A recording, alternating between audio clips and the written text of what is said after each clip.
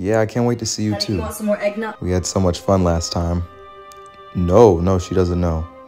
And let's keep it that way, okay? I can't have her finding out. I'll sneak away tomorrow night. Your house, like last time? I'll be there. All right, see you soon. Hey, are we going on vacation? I'm going to stay with my mother. Your little phone call? I heard it. Everything. You know, I can't believe I left my small town of Weinerdoggin Kentucky and trusted you to be there for me and my daughter. I can explain. And you know what? Your construction company's probably the reason my bakery got shut down. All right, how'd you know about that? I mean, listen, I feel silly even saying this, but I was on the phone with Maria. Maria? She's Jillian's dance teacher. She's been teaching me how to salsa so that I can do a performance at our Christmas wedding. Oh. Honey, I'm so sorry. I don't even know what to say. Say arriba. Just know I would never do anything to hurt you.